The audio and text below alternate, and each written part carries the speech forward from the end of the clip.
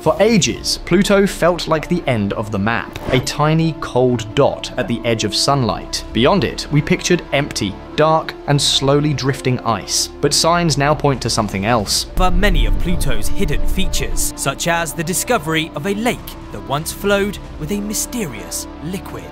The outer rim of our solar system may be wild, busy, and unstable. Odd motions, warped paths, and gravity tricks keep showing up. The border of our neighborhood may not be calm. It may tug at the balance closer in. Pluto was found in 1930 and was crowned as the 9th planet. For decades, school charts showed it as the last stop. In 2006, it became a dwarf planet, yet it retained its role as a marker. Pluto still feels like a threshold. Past it lies the Kuiper Belt, a ring of icy bodies and other dwarf planets. Farther still is the Oort cloud, a giant shell of frozen debris so far out that sunlight is a faint memory. This is where the sun's pull fades and interstellar space begins. For a long time, many thought this frontier was quiet. You could imagine it like a museum vault, storing old parts from the solar system's birth. Stable, predictable, leftover fossils.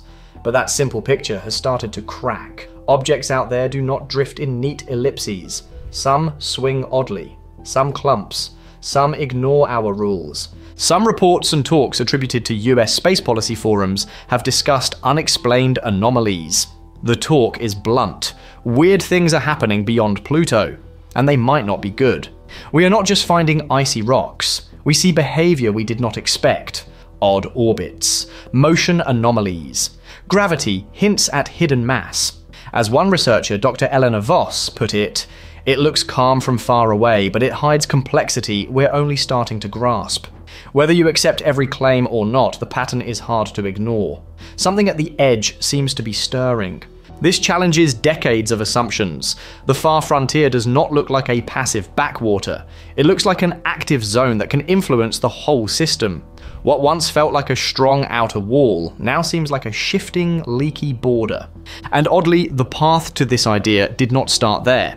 It began much closer to home, with the moon.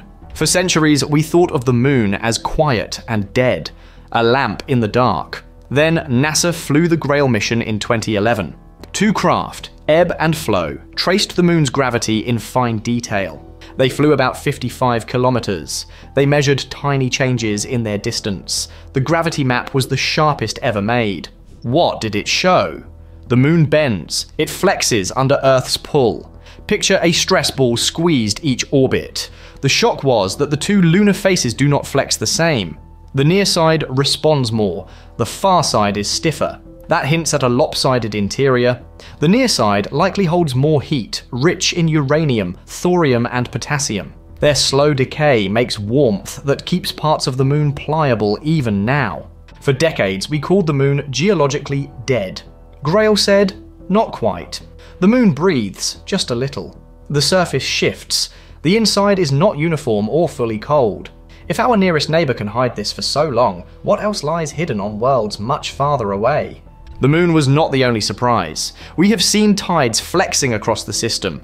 Look at Io, the moon of Jupiter. In 1979, Voyager saw it spewing lava sky high. Io is the most volcanically active world we know. Why? Tidal heating. Jupiter's gravity fights the pulls of other moons. Io gets stretched and squeezed. All that flexing turns into heat. Europa tells another version of the same story. Its surface is cracked ice. Beneath it sits a deep ocean, maybe twice the volume of Earth's combined oceans. Again, tides supply the heat to keep water liquid. Saturn's moon, Enceladus, does this too, venting plumes that hint at a warm ocean under ice. Lesson learned. Tidal forces are engines. They stir interiors. They drive volcanoes and oceans. Worlds we expected to be frozen and simple turn out to be active and complex. Big idea. The solar system is not a quiet clock. It is restless. It hides heat and motion in places we call dead. Even the small stuff went rogue. We long assumed big asteroids were sorted by weight, with heavy metal cores and lighter crusts. NASA's Dawn mission saw Vesta as more uniform than expected, not neatly layered. That implies a messy past. Collisions, breakups, reassembly. a cosmic junkyard rebuilt over and over. Planet building is not a clean build, it is a battlefield. If a big asteroid can defy the rulebook, what might giant, far colder bodies be doing where sunlight barely reaches? When the familiar turns strange, the moon's two faces make this clear. The near side has dark Maria and looks younger. The far side is rough, cratered, and ancient. Why the split? The near side seems rich in heat-making elements. Radioactive decay kept parts warm longer. Activity lasted. The far side cooled fast and stayed cold. This contrast forced scientists to rethink how our satellite formed and evolved. If the closest world can hide such drama, we should expect more surprises in the cold, dim outer dark. Jump to the deep beyond. Objects like Sedna and 2012 VP-113 have extreme, long-period orbits, an object playing by different rules. At its farthest, it drifts about 1,600 times farther from the Sun than Earth does. One loop takes around 25,000 years. Its path is stretched like taffy. It skims the faint limits of the Sun's grip. One oddball does not prove a trend, but it raises a question. How many more hide there? Each new discovery changes the picture. Pluto no longer looks like the end. Sounds like the start of a giant frontier. A place full of icy wanderers with old scars. A place shaped by impacts and chaos from the solar system's earliest days. Then came 2023. Some newly reported candidates, if confirmed, could complicate Planet 9 clustering arguments. It belongs to a rare group called sednoids. These objects live far past Neptune in the deep cold. Each one matters. For years, some distant objects looked oddly aligned. This led to the Planet 9 idea, a huge unseen planet herding bodies with gravity. But Ammonite pushed back. Its orbit does not fit the crowd. It angles almost the other way. That is a problem for Planet 9 as a single, simple fix. Either the theory is incomplete,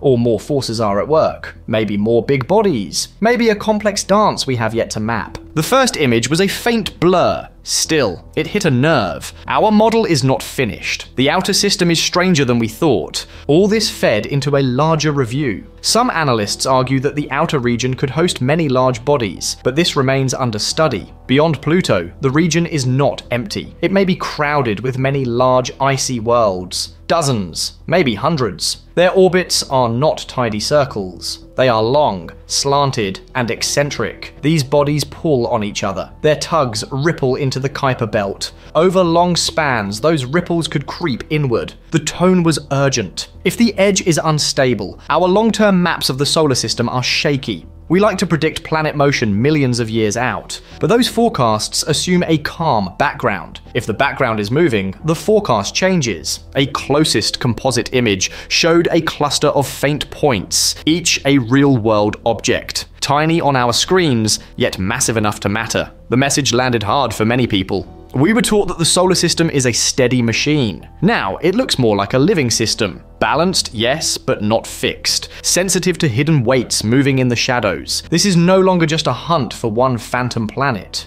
We may be looking at many movers. Together, they can shift the outer balance. Think of it like a crowded rink in low light. Even if you cannot see every skater, you feel the bumps and drifts they cause. Could this affect us? Not soon. But over millions of years, small nudges add up. That matters for comet paths, impact risk, and even where we search for life in cold, tidal-heated oceans. Let's be clear. Some claims here are still debated. Labels like Ammonite and 2017 of 201 come from reports and talks, not glossy press releases. The data are thin, the objects are dim, the orbits take ages to trace. But the broader story holds. The more we look, the less quiet the outer system appears. We keep finding motion, heat, and complexity in places once written off as dead. You might ask, so what if a few icy worlds wobble? Here's why it matters. First, it rewrites formation theory. If the outer belt is crowded and active, our models of how planets formed need an overhaul. Second, it guides missions. Where should we send the next probe after New Horizons? Which objects are worth a flyby or an orbiter? Third, it shapes risk. Large bodies steer comet traffic over geologic time, and it adjusts how we search for life. In a way, this loops back to the moon. We thought we knew it. Then, gravity mapping uncovered a lopsided interior. Uneven heat drove long-lasting change. That discovery taught us humility. If the nearest world keeps secrets, the farthest ones will too. So we should expect the edge to surprise us. Not once, many times. Pluto is not the end. It is the door. Beyond it lies a busy borderland of ice, rock, and slow power. Tides can warm frozen hearts. Impacts can rebuild worlds. Hidden giants can bend smaller paths. The system is not broken, but it is not a perfect clock. It's alive. It shifts. Every new measurement updates the map. What do you think is shaping the outer dark? One hidden planet, many medium ones, or something else? Could tides and clustered masses explain the odd orbits without a single Planet 9? Tell us your theory below. If you enjoyed this deep dive into the strange frontier past Pluto, like the video, subscribe, and share it with a fellow space fan. Thanks for watching, and see you next video.